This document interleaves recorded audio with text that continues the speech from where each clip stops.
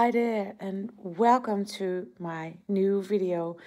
In this video I'm going to show you my art journal, and it's been a while since I've been showing this art journal. It's my home art journal and it's all about when we are at home. The last one was from Spain, we were traveling, but this one I already showed you a lot of the pages in this book, but well, for now, you can see my new pages.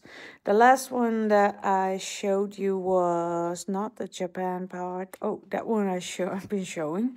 This was the last one I've been showing, and that was from the bread baking process with a small book and my Pearl mini book, preparing Pearl to go on a little journey. And there she is, sleeping. And this is my new page, and it's my cupboard, my closet in the kitchen. And well, last year we got a new kitchen and we wanted a cupboard there, and we created our own. But following on having a new kitchen, we decided to have a new decoration, new colors, new painting. This is a painting by one of my students. She's always working with a palette knife. And there's also a new painting in the kitchen. I've already showed you that one. And well, I think that one is finished at least. The other ones I don't know.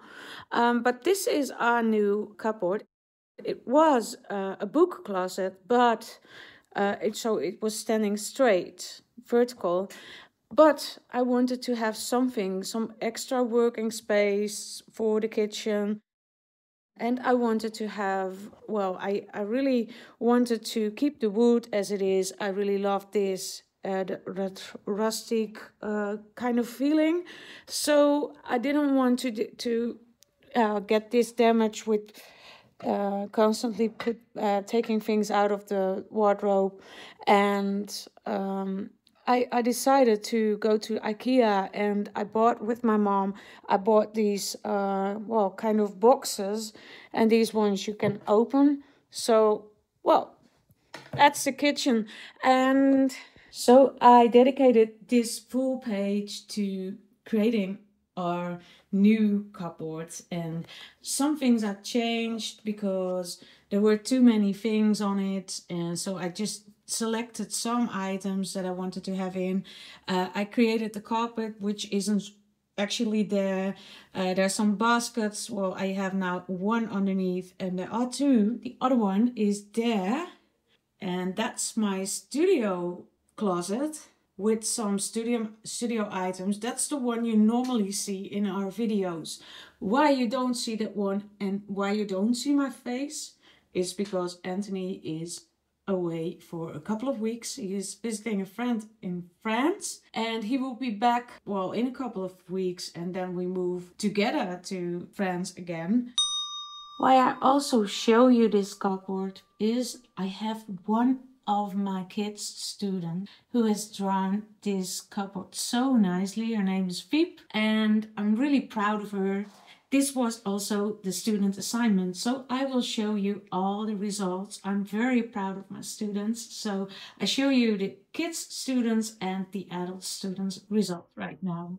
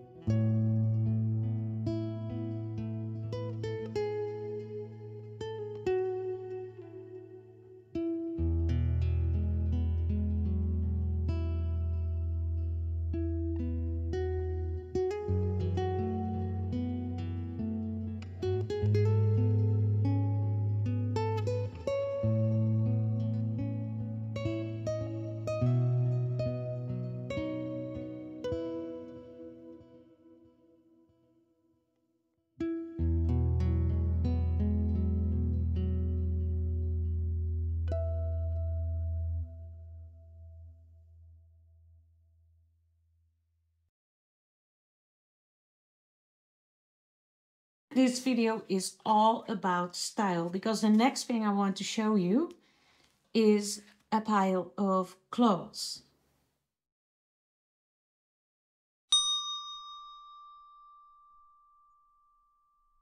I already showed you in one of my videos this page, and my students were so inspired that they wanted to have this as an assignment in the lesson. So I created one again, and I really enjoyed these new colors. And well, as I told you, the style of our living room has a little change.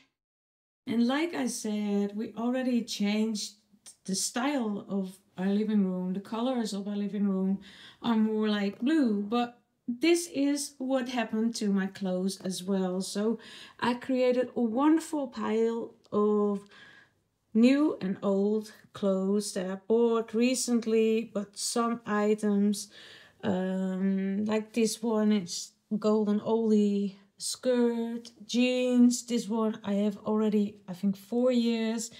Most of the things are secondhand, like this wonderful skirt. It's amazing. And this one I bought last year in France. So the assignment was to make a pile of textile. It could also be curtains. It could be textile for your bed. It could be whatever you wanted. It could also be, of course, something out of your fantasy. But I created this pile of clothes to manifest, or to, how do you say that? To cover my new wardrobe. So it's also again a wardrobe project, but now the inside of the wardrobe. And I really wanted to have it like a pile that's almost falling down, and the scarf, it's covering everything on the sides like there.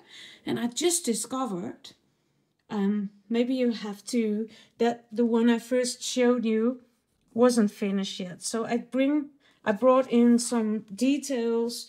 Well, I was sorting out these clothes. I was thinking like, okay, I have to finish it. So I did some small details on the scarf, and I did that with my favorite new Derwent pencils. Look at those. This is not exactly what's normally in the box, but I already had some favorite colors and I put those in. And you miss some yellow and oranges. I put them in another box.